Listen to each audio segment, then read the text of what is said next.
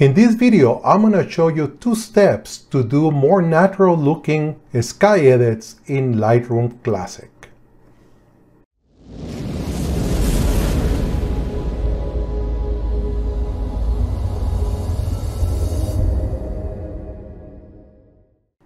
Hello amigos, this is Pablo Garcia, the engineer photographer. In today's Lightroom quick tip video, we're going to talk about how to edit skies. I am following a 2-step process to give me more natural looking skies in Lightroom Classic. Now this image, this beautiful reflection taken at Aki Lake right in Juneau, Alaska, has a very nice sky and a very nice reflection.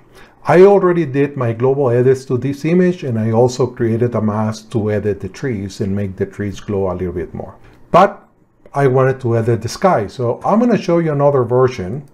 This one has my sky edit added, and I wanted to have a little more drama on the sky, but I wanted the sky and the reflection to be natural. Again, this is without the sky edit, and this is with the sky edit. So how do I get there? Well, let's start with the image that doesn't have any sky edits. And as you well know, Lightroom some time ago added a sky selection mask, and that one works very well most of the time. So we go and select masks, and you'll see I already have the mask for the trees. I'm going to create a new mask, and in this first step, I'm going to select the sky. And it's going to process the image, and it did a very good sky selection. Now it selected some of the clouds as well, but let's not worry about that. Now, what do I want to do to this sky for this specific image? Well, I'm going to darken it a bit. I'm going to add some clarity because that brings additional contrast. I'm going to add the haze, and that brings even more contrast and a lot of drama to the sky. Now, one of the side effects of using the haze is that it ends up saturating the sky a little bit too much. So I'm going to reduce saturation a bit. Here is no edits on the sky, and here is the sky edit. And it looks so much better. Now, the problem I have with the results of this first step is that when we selected the sky, it did at 100% selection of the sky from top to bottom. So the edits that we did are applied the same all across the sky. And most times on natural skies, that's not the case. The high section of the sky may be darker, and the lower portion of the sky may be a little bit lower. So this is where my second step comes in, and that's to use the intersect function. I want to intersect the original mask that we just created with a graduated filter, and using the fading effect of the filter to affect how much of the edits get applied to the sky. To do that, we go to the mask that we created, and we see the word sky. I have 2 options. I can click on the 3 dots, and it gives me the option to intersect the mask with, and I can select the linear gradient. Even faster for me is to use the Alt key, and using the Alt key, the add and subtract portion get replaced with intersect. So if I let go, I have add and subtract. If I press Alt, it's intersect. So I click on intersect, I'm going to do the linear gradient, and I'm going to click and drag. If you hold the Shift key, it stays straight. And I'm going to come, to the bottom. On the linear gradient, as you know, we have 3 lines. Above the top line, we have 100% of the mask. From the top line to the middle, we have a graduated effect from 100% to 50%. From the middle to the bottom line, it goes from 50 to 0. And below the bottom line is at 0%. And we can adjust the position, and we can adjust the width or the distance between the different lines to get the effect that we want.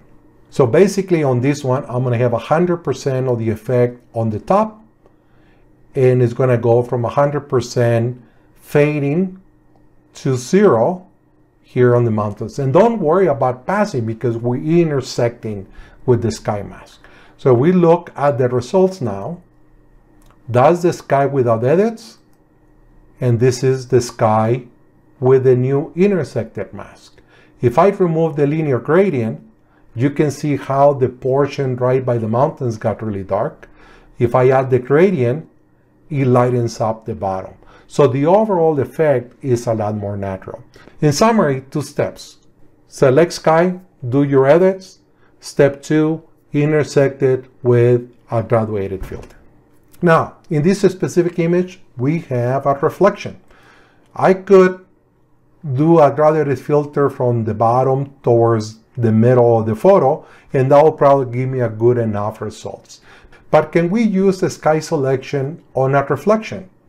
And the answer is sometimes. And to do that, what we have to do is we go under photo. I'm going to select flip vertical, and basically I flip the image, and now the reflection is on top.